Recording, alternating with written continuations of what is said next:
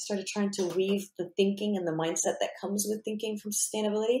And I feel like that's where the impact came in, just building that awareness around what does it mean? It's not this vague concept. It's tangible and you can put it to action.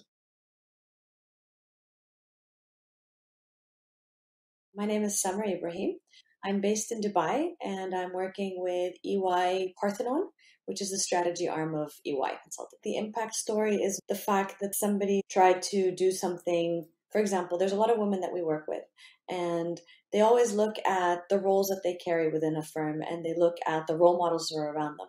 So there's this aspiration of we can't reach the top because we're not enough or we can't do enough. So for me, the impact story was more along the lines that something is possible if you work really hard towards it. So being able to work with the Prime Minister's office and being able to be non-Emirati in that space was something that made it kind of like a stepping stone that, you know what, it is possible if you try. I was curious to see what CSR was in our firm, corporate social responsibility.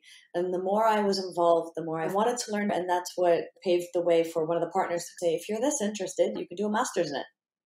And then I found the CISL program at Cambridge.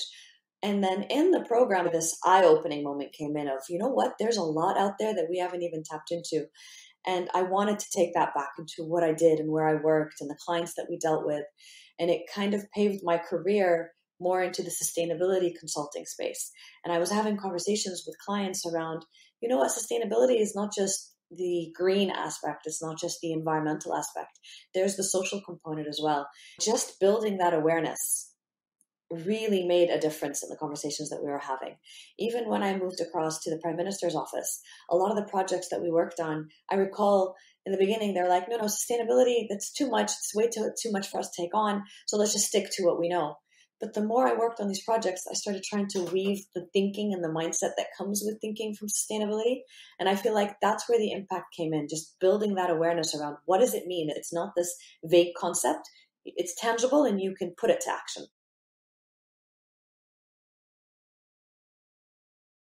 I imagine a future where I'm able to make that impact, make that change. So the new team that I'm working with now, it is to try and embed sustainability as part of a strategy. It's not something you plug in and you plug out.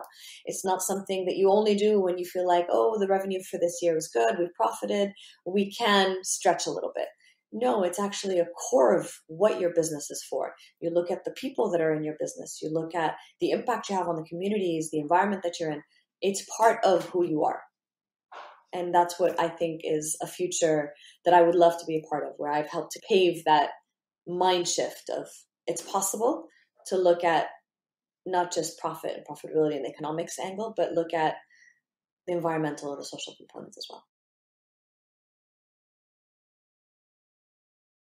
When you start looking at anything, being it your strategy, your operating model, your business, your citizens, your country, the minute you start looking at it as a multifaceted entity or a multifaceted impact, you see things in a different light. And for me, when I did the program at CISL, the concept of systems thinking, of understanding that things are interconnected, there's a feedback mechanism that needs to trigger something else. When you're looking at net zero, you need to look at, if I change one thing, what's that ripple effect look like?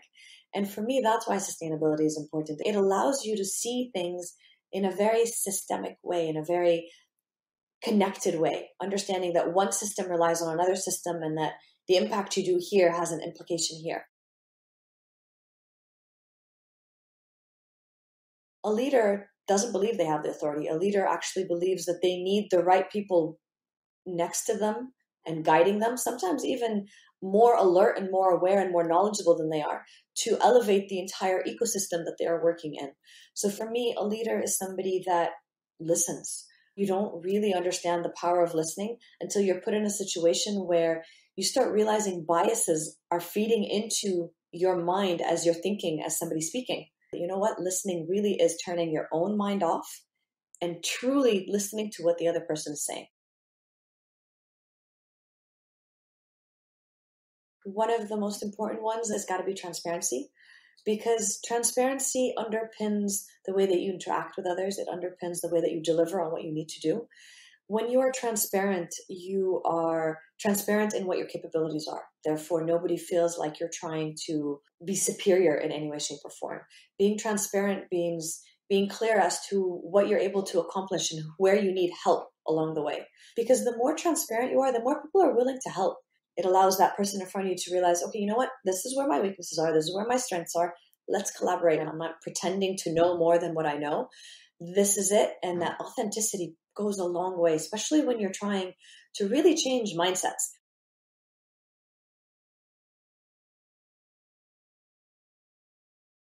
I was given a project while I was working with the World Government Summit on developing and delivering a failed publication. We had 2 months left to the summit. This project was either make or break. And I don't believe I slept. I don't believe I even ate. I got really sick during that time because the pressure of learning something completely new, understanding concepts I've never had to even consider looking at before, looking at megatrends at such a large scale and the implications that they have on our world. So I needed to work with a team to envision what the world would look like in the year 2071, how governments would interact, how citizens would interact with governments. And just that sheer pressure was interesting. I worked with people I've never met before. And in the span of 2 months, I think you learn to work on your toes, absorb new things, completely disconnect from what you've always done on a regular basis and think completely outside the box. And I think I realized anything is possible if you allow yourself the window to believe that you can learn something new every day. I was learning something new, not even every day. I think it was every hour. So I feel like allies are those that you inspire around you. It can be your family, it can be colleagues, it can literally be somebody that you just met at a conference and they look at you like, you know what, I like the way that you're thinking. So you know what, let's connect the dots. And it's amazing how many interactions have come that way. My advice is find not one mentor, but find many. And they come in all shapes and sizes. I've had mentors that have been my bosses. I've had mentors that don't even work with me. I've had mentors that I've just connected with as friends. But I feel like a mentor is somebody that you define as being a reflection of who you are, but in a positive light. Somebody that can sit there and be like, okay, you know what? Yes, you're struggling. Let's figure out why.